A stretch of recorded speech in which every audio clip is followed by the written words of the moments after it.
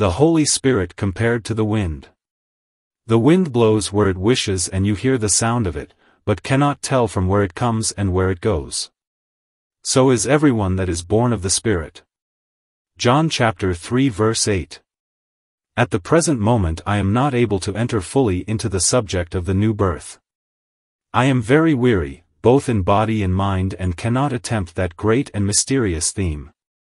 To everything there is a season and a time for every purpose under heaven, and it is not the time to preach upon regeneration when the head is aching, nor to discourse upon the new nature when the mind is distracted.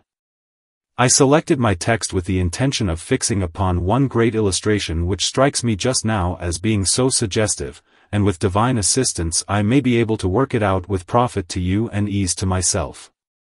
I shall endeavor to bring before you the parallel which our Savior here draws between the wind and the Holy Spirit.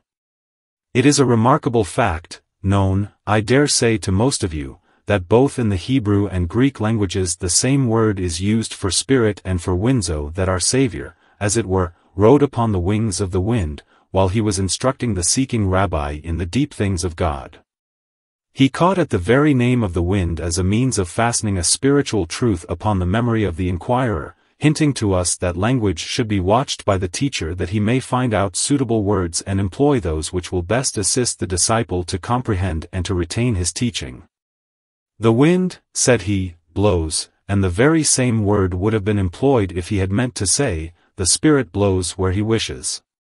There was intended, doubtless, to be a very close and intimate parallel between the Spirit of God and the wind, or otherwise the great ruler of providence who invisibly controlled the confusion of Babel would not have fashioned human language so that the same word should stand for both.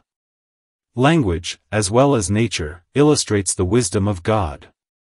It is only in His light that we see light. May the Holy Spirit be graciously pleased to reveal Himself in His divine operations to all our waiting minds.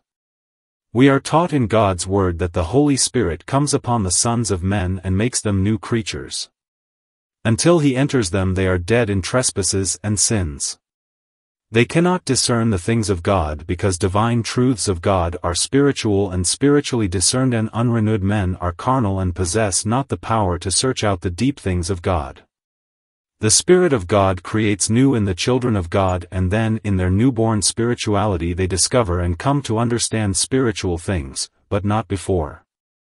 And, therefore, my beloved hearers, unless you possess the Spirit, no metaphors, however simple, can reveal Him to you. Let us not mention the name of the Holy Spirit without due honor. Forever blessed are you, most glorious Spirit, co-equal and co-eternal with the Father and with the Son. Let all the angels of God worship you. Be you had an honor world without end. We will consider in what sense the Holy Spirit may be compared to the wind. The Spirit of God, to help the spiritually minded in their study of His character and nature, condescends to compare Himself to dew, fire, oil, water, and other suggestive types. And among the rest our Savior uses the metaphor of wind. What is the first thought here but that of mystery? It was the objection on the score of mystery which our Lord was trying to remove from the mind of Nicodemus. Nicodemus in effect said, I cannot understand it. How can it be? A man born again when he is old, created over again, and that from an invisible agency from above? How can these things be? Jesus at once directed his attention to the wind, which is none the less real and operative because of its mysterious origin and operation.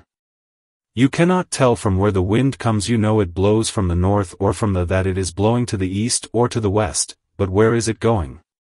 From where did these particles of air originate which rush so rapidly past? Where are they going? By what law are they guided in their course, and where will their journey end? The gale may be blowing due east here, but it may be driving west 100 miles away. In one district the wind may be rushing from the north, and yet not far from it there may be a strong current from the south. Those who ascend in balloons tell us that they meet with cross-currents, own wind blowing in this direction and another layer of air moving towards an opposite quarter. How is this? If you have watched the skies you must occasionally have noticed a stream of clouds hurrying to the right, while higher up, another company is sailing to the left. It is a question whether thunder and lightning may not be produced by the friction of two currents of air traveling in different directions. But why is it that this current takes it into its head to go this way, while another steers for quite another port? Will they meet across each other's path in regions far away? Are there whirlpools in the air as in the water? Are there eddies, currents, rivers of air, lakes of air? Is the whole atmosphere like the sea, only composed of less dense matter? If so, what is it that stirs up that great deep of air and bids it howl in the hurricane and then constrains it to subside into the calm?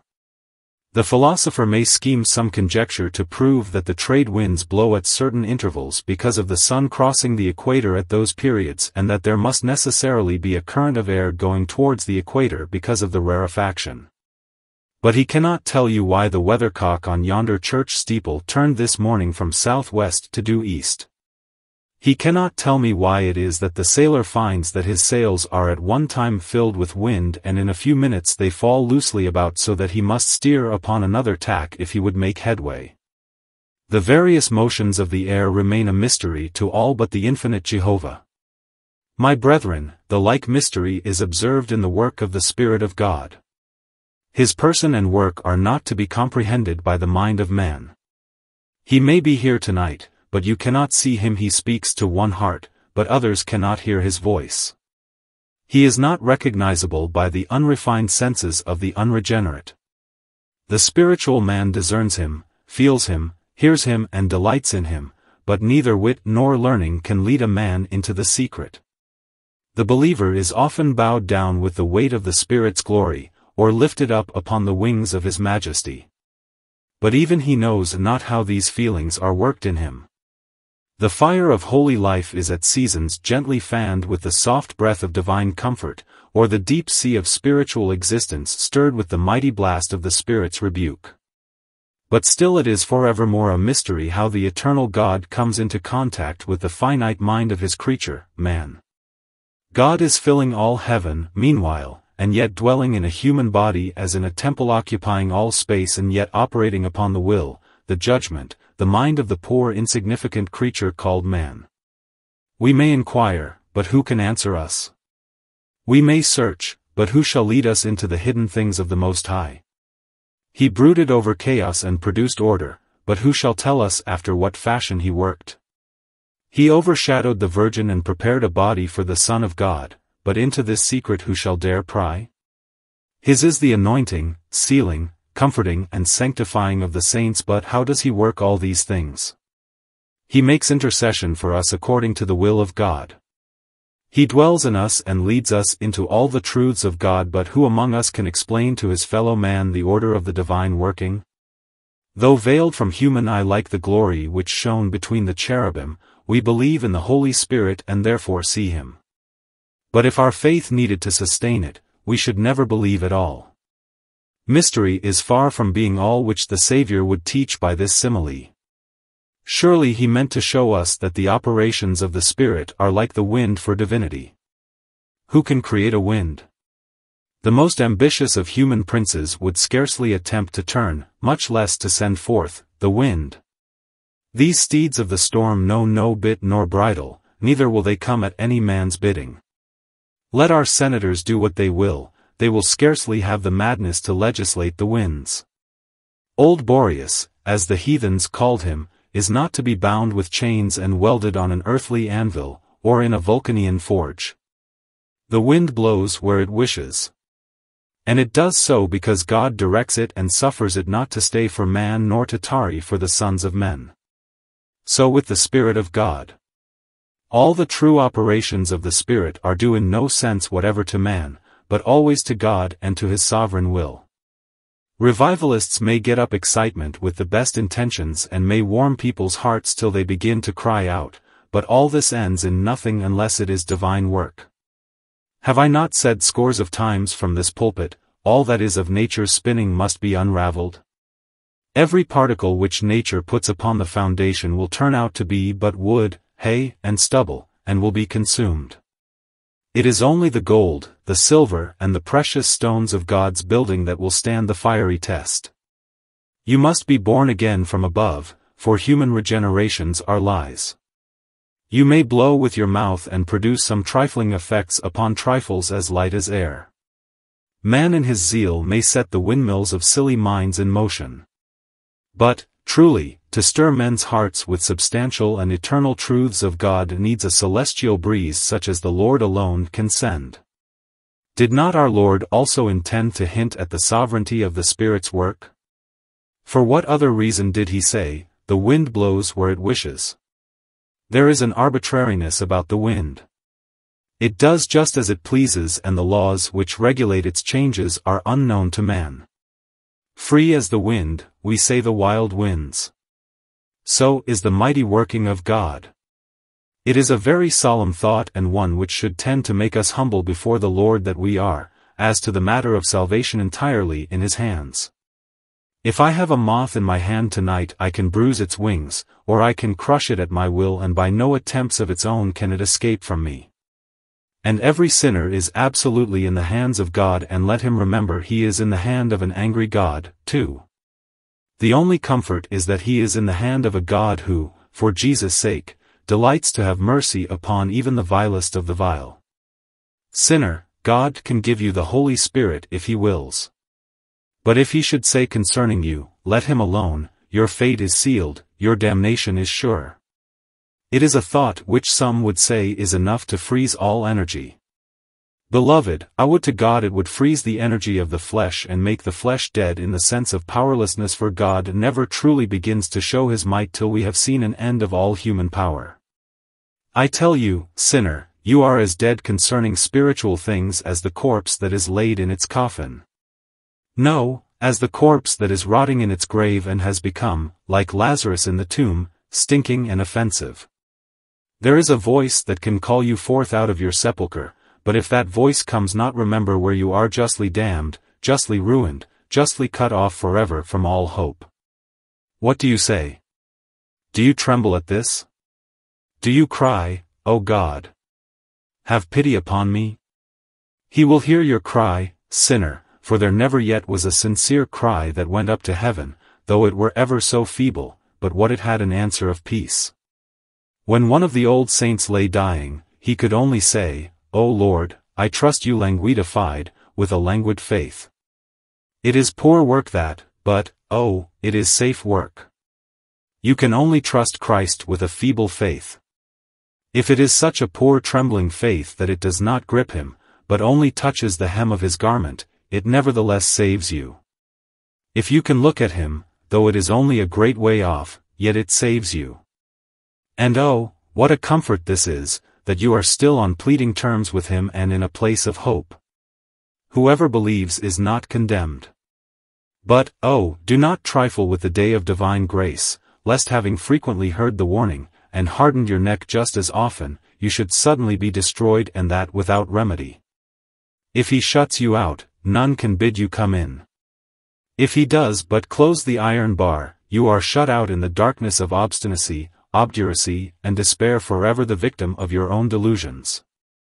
Sinner, if God saves you, He shall have all the glory, for He has a right to do as He wills, for He says, "I will have mercy on whom I will have mercy, and I will have compassion on whom I will have compassion." But still, I think I have not yet brought out what is in the text. Do you not think that the text was intended to show the varied methods in which the Spirit of God works in the conversion and regeneration of men? The wind blows where it wishes. Now observe the different force of the wind. This afternoon the wind seemed as if it would tear up every tree, and doubtless, had they been in leaf, many of those noble princes of the forest must have stretched themselves prone upon the earth. But God takes care that in these times of boisterous gales there should be no leaf, and therefore the wind gets but little purchase with which to drag up a tree. But the wind does not always blow as it did this afternoon. On a summer's evening there is such a gentle zephyr that even the gnats who have been arranging a dance among themselves are not disturbed, but keep to their proper places. Yes, the aspen seems as if it could be quiet, though you know it keeps forever quivering, according to the old legend that it was the tree on which the Saviour hung, and therefore trembles still as though through fear of the sin which came upon it. It is but a legend. There are times when all is still and calm, when everything is quiet and you can scarcely detect the wind at all. Now just so it is with the Spirit of God. To some of us he came like a rushing mighty wind. Oh, what tearing of soul there were then! My spirit was like a sea tossed up into tremendous waves, made, as Job says, to boil like a pot, till one would think the deep were hoary. Oh, how that wind came crashing through my soul, and every hope I had was bowed as the trees of the wood in the tempest. Read the story of John Bunyan's conversion, it was just the same. Turn to Martin Luther, you find his conversion of the same sort. So might I mention hundreds of biographies in which the Spirit of God came like a tornado sweeping everything before it, and the men could not but feel that God was in the whirlwind. To others he comes so gently they cannot tell when first the Spirit of God came. They recollect that night when mother prayed so with brothers and sisters, and when they could not sleep for hours because the big tears stood in their eyes on account of sin. They recollect the Sunday school and the teacher there. They remember that earnest minister. They cannot say exactly when they gave their hearts to God, and they cannot tell about any violent convictions. They are often comforted by that text, "One thing I know, whereas I was blind, now I see." But they cannot get any farther. They sometimes wish they could. Well, they need not wish it, for the Spirit of God, as a sovereign, will always choose his own way of operation. And if it is but the wind of the Holy Spirit, remember it is as saving in its gentleness as in its terror, and is as efficient to make us new creatures when it comes with the zephyr's breath as when it comes with the hurricane's force. Do not quarrel with God's way of saving you. If you are brought to the cross, be thankful for it. Christ will not mind how you got there. If you can say, "He is all my salvation and all my desire," you never came to that without the Spirit of God bringing you to it. Do not, therefore, think you came the wrong way, for that is impossible. Again, the wind not only differs in force, but it differs in direction. We have been saying several times the wind is always shifting. Perhaps there never were two winds that did blow exactly in the same direction.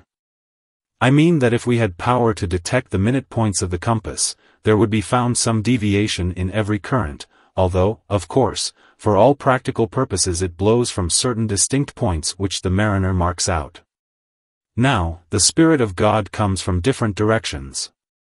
You know very well, dear friends, that sometimes the Spirit of God will blow with mighty force from one denomination of Christians.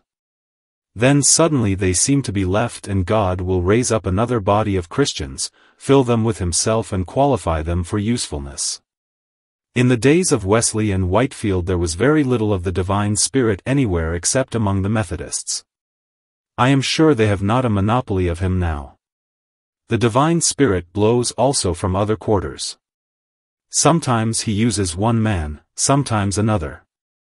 We hear of a revival in the north of Ireland. By and by it is in the south of Scotland. It comes just as God wills, for direction. And you know, too, dear friends, it comes through different instrumentalities in the same church. Sometimes the wind blows from this pulpit. God blesses me to your conversion. Another time it is from my good sister, Mrs. Bartlett's class. On a third occasion it is the Sunday school. Again, it may be another class, or the preaching of the young men, or from the individual exertion of private believers.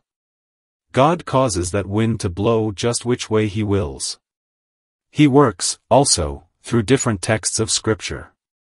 You were converted and blessed under one text, it was quite another that was made useful to me. Some of you were brought to Christ by terrors, others of you by love, by sweet wooing words. The wind blows as God directs. Now, dear friends, whenever you take up a religion's biography, do not sit down and say, "Now I will see whether I am just like this person." Nonsense. God never repeats himself. Men make steel pens thousands of grosses of them all alike, but I will be bound to say that in quills from the common, there are no two of them precisely the same. If you look, you will soon discover that they differ in a variety of ways. Certain gardeners cut their trees into the shape of cheeses and a number of unnatural forms, but God's trees do not grow that way, they grow just any way, knurl their roots and twist their branches. Great painters do not continually paint the same picture again and again and again, and my divine master never puts his pencil on the canvas to produce the same picture twice. Every Christian is a distinct work of divine grace on God's part which has in it some originality, some portion distinct from all others. I do not believe in trying to make all history uniform. It is said that Richard III had a humpback. Whether he really was deformed, or whether history gave him the humpback, I cannot tell. But it is said that all his courtiers thought it was the most beautiful humpback that ever was seen, and they all began to grow humpbacks, too. And I have known ministers who had some peculiar idiosyncrasy of experience which was nothing better than a spiritual humpback, but their people all began to have humpbacks, to think and talk all in the same way and to have the same doubts and fears. Now that will not do. It is not the way in which the Most High acts with regard to the wind, and if he chooses to take all the points of the compass and make use of them all, let us bless and glorify his name. Are not the different winds various in their qualities? Few of us like an east wind. Most of us are very glad when the wind blows from the south. Vegetation seems to love much the southwest. A stiff northeaster is enough to make us perish. And long continuance of the north may well freeze the whole earth. While from the west the wind seems to come laden with health from the deep blue sea. And though sometimes too strong for the sick, yet it is never a bad time when the west wind blows. The ancients all had their different opinions about wind. Some were dry, some were rainy. Some affected this disease, some touched this part of men, some the other. Certain it is that God's Holy Spirit has different qualities. In the canticles he blows softly with the sweet breath of love. Look farther and you get that same Spirit blowing fiercely with threats and denunciation. Sometimes you find him convicting the world of sin, of righteousness, of judgment. That is the north wind. At other times opening up Christ to the sinner and giving him joy and comfort. That is the south wind that blows softly and gives a balminess in which poor troubled hearts rejoice. And yet all these works the same Spirit. Indeed, my subject is all but endless, and therefore I must stop. But even in the matter of duration you know how the wind will sometimes blow 6 weeks in this direction and, again, continue in another direction. And the Spirit of God does not always work with us, he does as he pleases, he comes and he goes.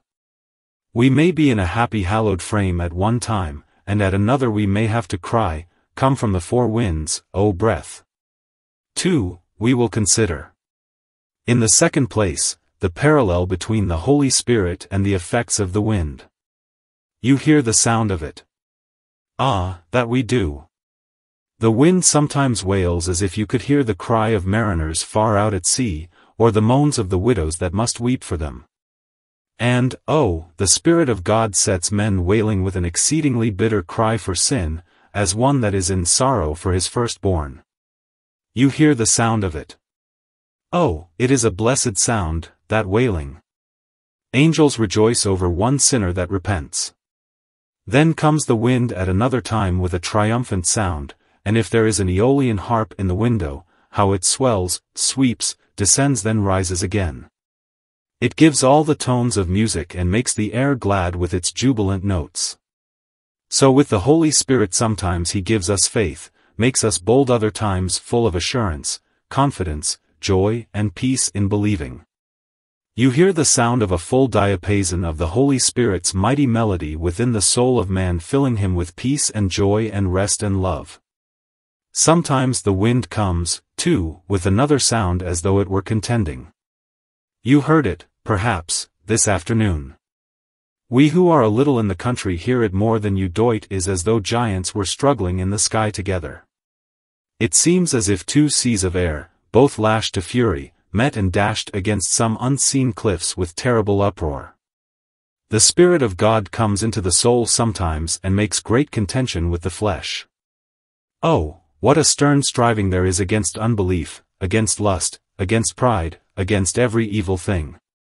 You hear the sound of it. You that know what divine experience means, you know when to go forth to fight your sins. When you can hear the sound of a going in the tops of the mulberry trees, then you bestir yourself to destroy your sins.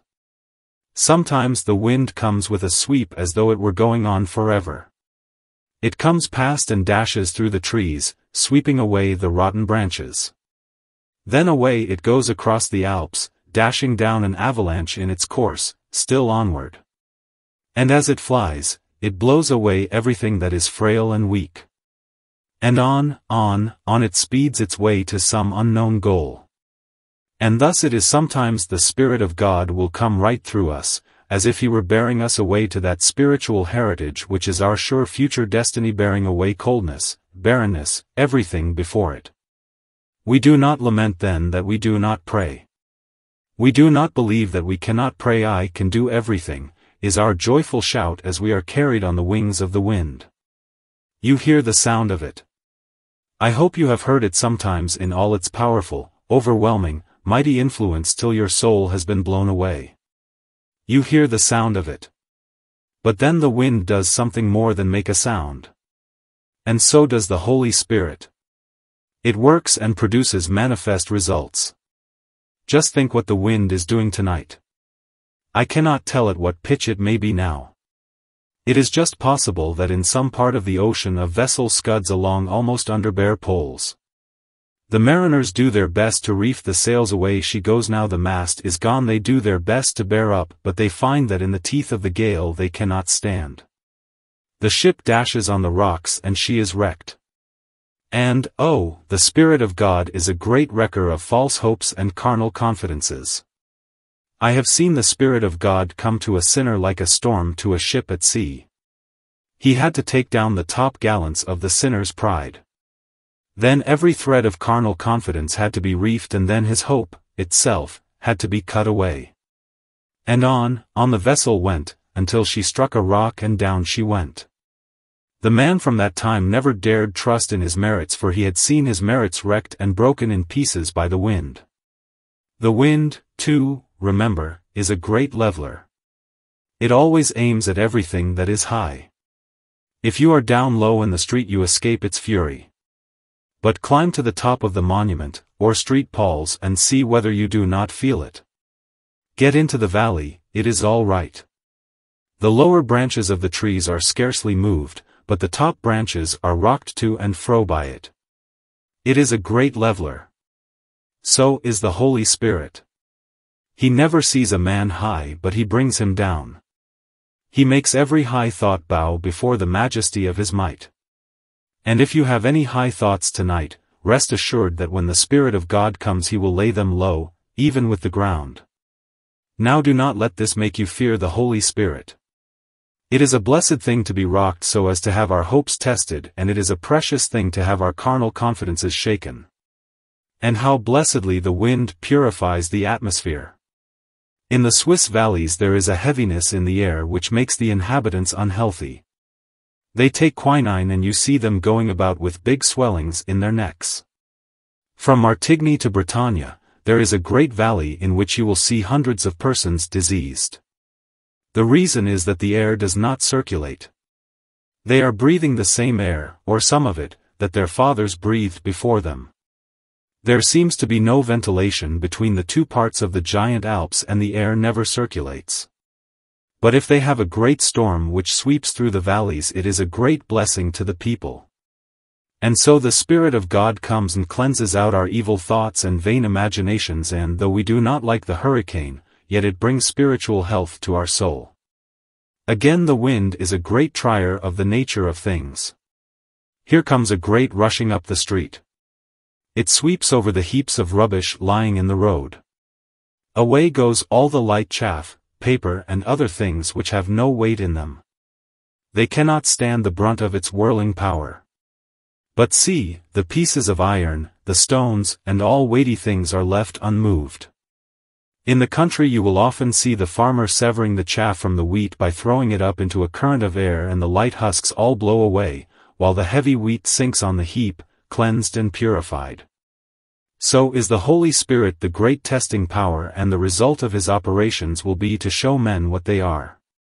Here is a hypocrite, he has passed muster up to now and reckons himself to be a true and genuine man. But there comes a blast from heaven's mighty Spirit and he finds himself to be lighter than vanity, has no weight in him, he is driven on and has no rest. He can find no peace. He hurries from one refuge of lies to another. There is no peace, says my God, to the wicked. Thus also we try the doctrines of men, we bring the breath of inspiration to bear upon them. Do they abide the test? Or are they driven away? Can you hold that truth in the presence of God? Can you cling to it and find it stable in the hour of trial?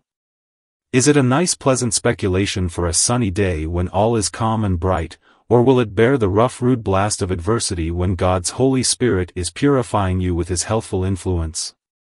True Christians and sound doctrines have ballast and weight in them, they are not moved nor driven away. But empty professors and hollow dogmas are scattered like chaff before the wind, and the Lord shall blow upon them with the breath of His Spirit. Therefore examine yourselves, try the doctrines, and see if they are of God.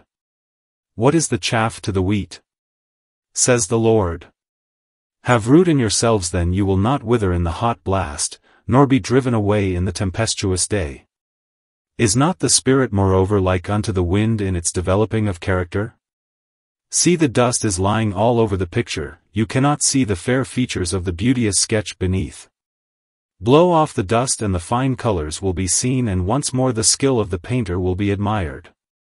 Have you ever noticed some piece of fine mosaic, or perhaps some well-cut engraving on metal, all hidden and the fine lines filled up with dust? You have blown off the accumulation and then you could admire the work. So does the Spirit of God.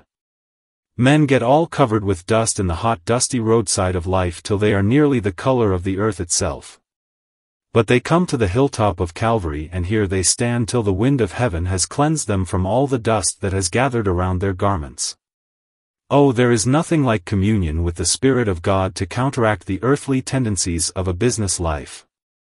There are some men that get covered with a yellow dust till they are almost hidden by it.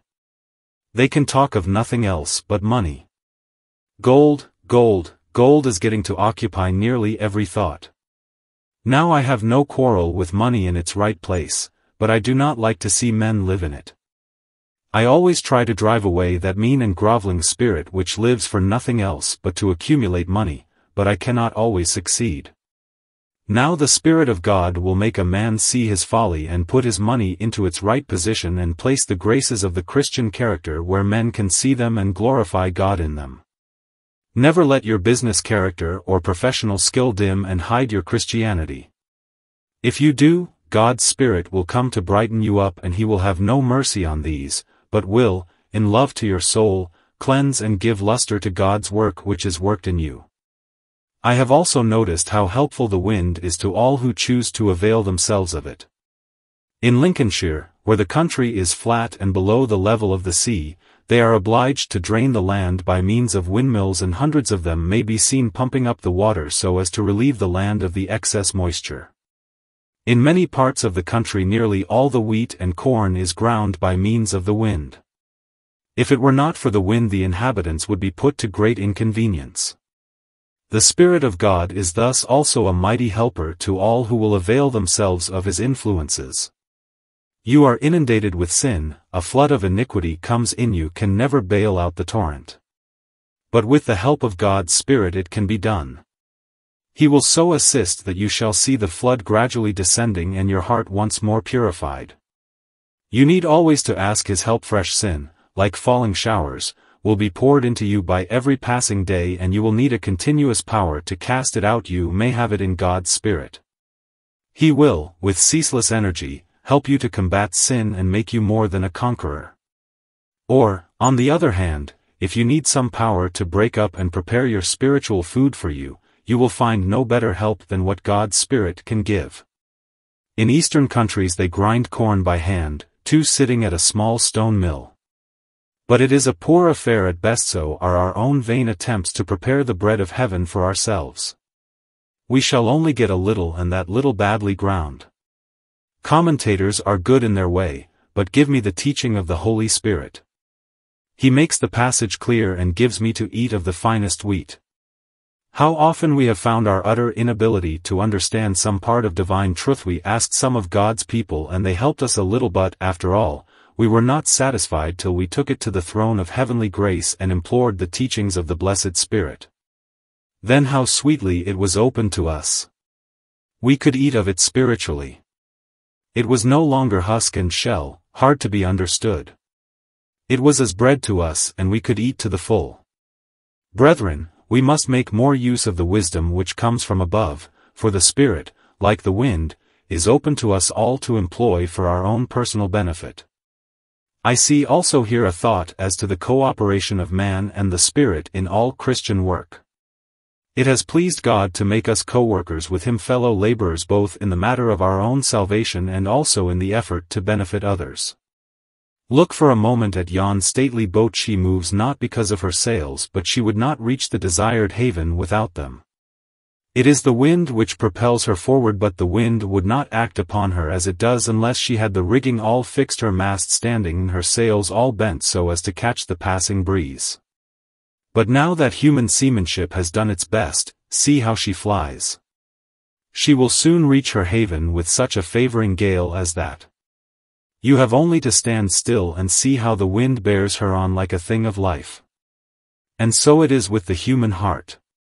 When the Spirit comes to the soul that is ready to receive such influences, then He helps you on to Christian grace and Christian work and makes you bear up through all opposition till you come to the port of peace and can anchor safely there. Without Him we can do nothing, without us He will not work.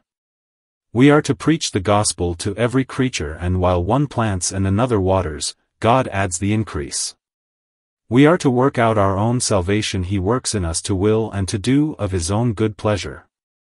We must go up to possess the goodly land with our own spear and sword, but the hornet goes before us to drive out the foe.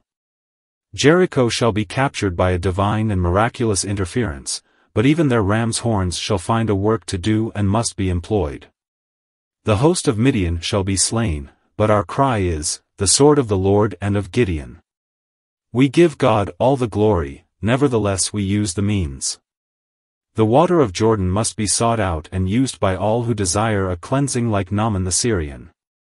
A lump of figs must be used if other Hezekiahs are to be healed, but the Spirit is, after all, the great cleanser and healer of His people Israel. The lesson is clear to all. The wind turns mills that men make. It fills sails that human hands have spread. And the Spirit blesses human effort, crowns with success our labors, establishes the work of our hands upon us, and teaches all through that, the hand of the diligent makes rich. And, if a man will not work, neither shall he eat. Another thought suggests itself to my mind in connection with the wind and human effort. It is this: how completely dependent men are upon the wind as to what it shall do for them. They are entirely at its mercy as to its time of blowing, its strength, and the direction it will take. I have already dwelt upon this thought of the sovereignty of the wind, but it comes up here in a more practical form. The steamer now can steer almost anywhere they please, and at all times it will proceed on its voyage. But the sailing ship must tack according to the wind, and when becalmed must wait for the breeze to spring up. The watermill and steam mill can be worked night and day, but the mill that depends upon the wind must abide by the wind's times of blowing and must turn round its sails so as to suit the direction of the current of air. In like manner we are compelled to wait on the pleasure of the Spirit. There is no reservoir of water which we can turn on when we will and work as we please. We would forget God far more than we do now if that were the case. The sailor who is depending on the wind anxiously looks up to the masthead to see how the breeze is shifting and turning round the vane. And he scans the heavens to see what weather he is likely to have. He would not need to care nearly so much as he does now that he is absolutely dependent on the wind, if he had steam power so as to sail in the very teeth of the storm if he so willed. God, then, keeps us looking up to heaven by making us to be completely at His mercy as to the times and ways of giving us His helping power. It is a blessed thing to wait on God, watching for His hand and in quiet contentment leaving all to Him. Brethren, let us do our part faithfully, spread every sail, make all as perfect as human skill and wisdom can direct, and then in patient continuance in well-doing, wait the Spirit's propitious gales, neither murmuring because he tarries, nor be taken unawares when he comes upon us in his sovereign pleasure to do that which seems good in his sight. Now tonight I have only given you some hints on this subject. You can work it out for yourselves. As you hear the wind, you may get more sermons out of it than I can give you just now. The thing is perfectly inexhaustible. And I think the business of the minister is not to say all that can be said about the subject.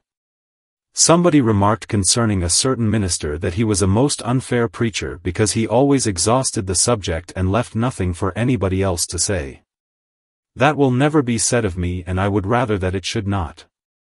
A minister should suggest germs of thought, open up new ways and present, if possible, the truth of God in such a method as to lead men to understand that the half is not told them. And now, my dear hearer, whether you listen often to my voice or have now stepped in for the first time, I would like to ring this in your ear. Do you know the Spirit of God? If you have not the Spirit, you are none of His. You must be born again. What, Lord, must? Do you not mean may? No, you must. Does it not mean, you can be? No, you must. When a man says, must, it all depends upon who he is. When God says, must, there it stands and it cannot be questioned. There are the flames of hell, would you escape from them? You must be born again. There are heaven's glories sparkling in their own light, would you enjoy them? You must be born again. There is the peace and joy of a believer, would you have it? You must be born again. What, not a crumb from off the table without this? No, not one. Not a drop of water to cool your burning tongues except you are born again. This is the one condition that never changes. God never alters it and never will. You must. Which shall it be? Shall your will stand, or God's will? Oh, let God's must ride right over you and bow yourselves down and say, Lord, I must. Then I will. Ah, and it has come to this, I must tonight. Give me Christ, or else I die. I have hold of the knocker of the door of your mercy, and I will get that door open.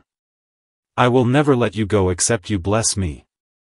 You say, must, Lord, and I say, must, too. You must be born again. God fulfill the must in each of your cases, for Jesus Christ's sake. Amen.